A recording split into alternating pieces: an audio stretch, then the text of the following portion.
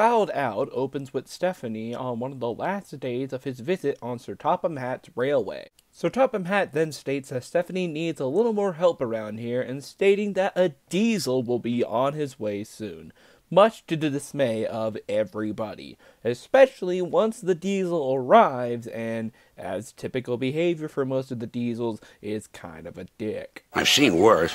At least you're all clean.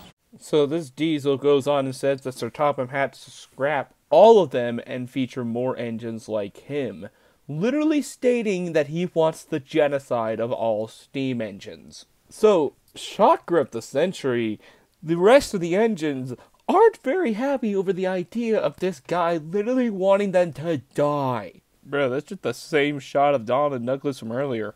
Meanwhile, the diesel, who doesn't have a name by the way, is just purring like a freaking cat until some bowler hat guy's bowler hat goes flying off. The diesel starts running, but is making a weird clinking noise. Turns out, the bowler hat is inside of him. As a result, the diesel is unable to carry his train, so Duck and Stephanie have to do it for him. The two end up having to pull their train together, which makes sense because the two are pretty small engines to begin with, and it was meant for a big diesel engine. But they managed to do it pretty successfully. The episode ends with Duck and Stephanie being congratulated by the other engines, and the diesel runs into the sunset. He was never seen again.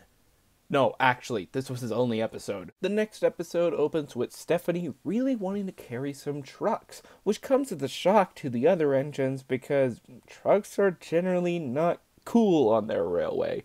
Nevertheless, him and Percy decide to swap trucks for the day.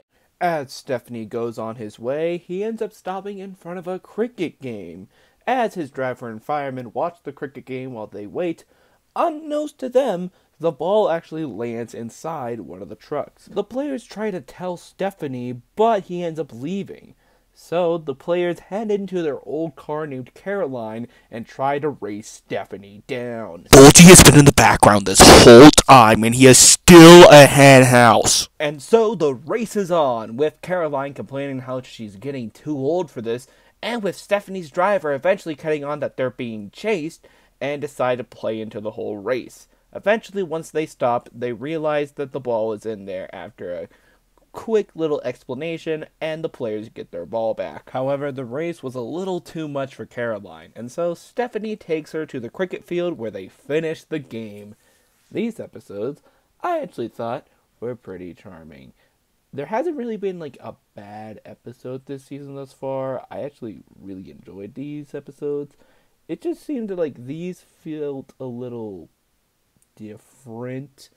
Like the diesel episode in particular definitely felt like it also played in the whole genocide thing, but you know, was still a decent episode, especially when the diesel gets his comeuppance and we never really see him again anyways.